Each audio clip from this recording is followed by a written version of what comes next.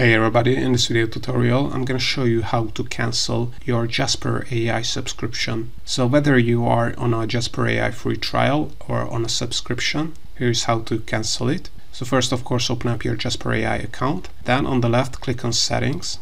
Then click on Billing on the left.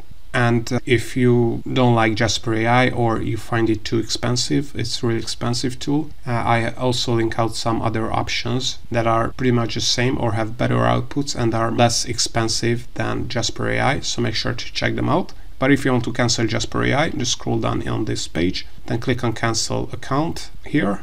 Then as you can see, you have to add why you are canceling Jasper AI. So let's say doesn't fit my budget, and click on Next. In this case, you can get 30% off for 3 months. So this is a great way to get some discount on Jasper AI, but let's say we are not interested in that, so click on Decline Offer. Then you can also add some more feedback to Jasper. Then keep in mind that if you cancel, all your content in Jasper will be deleted, so before you would delete your account, make sure to save the generations you want to use later. If you have a grandfather price, you will also lose that, and there are also no way to recover your Jasper AI account. But if you're sure, click on Cancel. And now, as you can see, your subscription will be cancelled and you won't be billed again. So this is how to cancel a Jasper AI subscription.